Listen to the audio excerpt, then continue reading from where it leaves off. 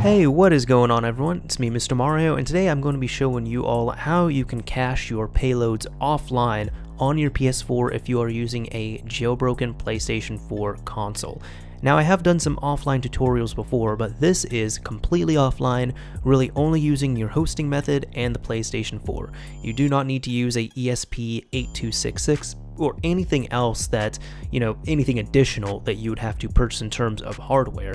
What this does is this goes out to the site you're using, which here I'm going to be using a self-hosted Al-Azif page for his PS4 exploit host tool, and then it saves that cache with everything, including the payloads, to your console itself. So therefore, you can physically unplug the internet and you'll be good to go after that. You can just relaunch your internet browser.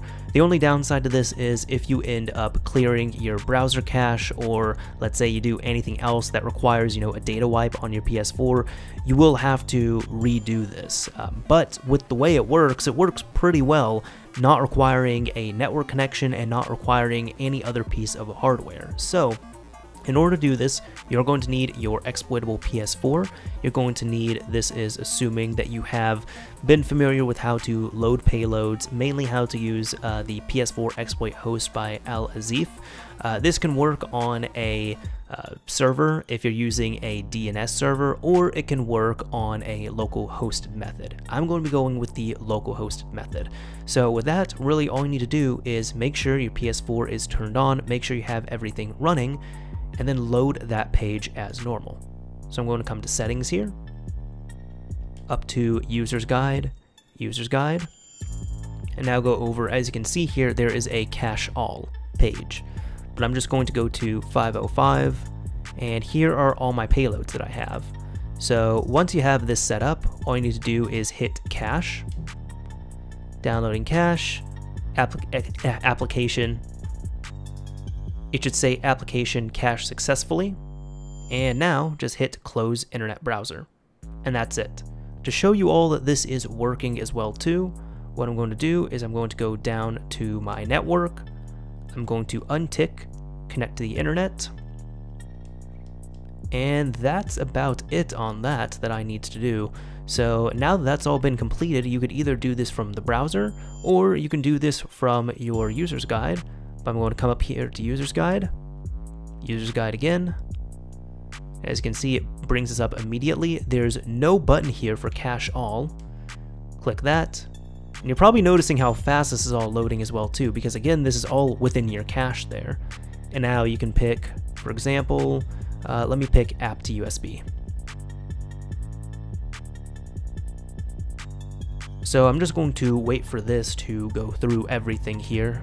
Since I haven't added anything, this should finish up within 30 seconds or so, but this is just to show you all that this is working as is. So waiting on that, it should bring up about 3 other notifications, and by the time it gets a complete, this will show you that app to USB is working as intended, offline, completely offline and completely disconnected from anything else from the PS4. So that's it. As you can see, app to USB worked just fine. I'm going to exit out of that, go back here again, users guide.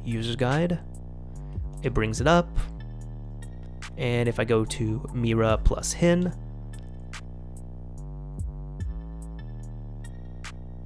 might bring that up. There is a syntax error there, which is fine. I'll just close out the window and load it up one more time.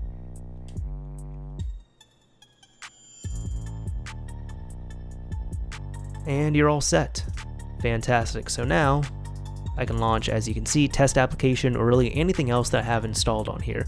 So that is literally all you have to do. Now, just to prove to you all again that this is offline on here, I'm going to go over to my internet browser. And this is just in case you run into any issues. Right here, as you can see, it tried to load up the PlayStation site and it couldn't. But this is how you can clear it out, update it, whatever it is. You can go over to your settings. I'm going to delete cookies, clear website data, close out of this window, exit out of there, and if I go back over to settings, users guide, as you can see, cannot display the page because I've wiped everything from the cache on there. So that is an example of if this doesn't work or what can cause it to break. As you can see, well, I can show you all right here. It's not working anymore, haven't done any cuts here yet, and it is because this is disconnected. So all I have to do to set it back up is reconnect it to the internet, go back over to the same method, because I have everything set up on there, and I can just go over to cache one more time, and that's it. Again, just to prove it to you all one more time, untick that, come up here, user's guide, and it's all cached in, so it looks like we're good to go at this point. Anyways, this is Mr. Mario signing off. Thank you all for watching, everyone. If you enjoyed this video, a like would absolutely be appreciated, and if you didn't like it, a dislike is fine as well too.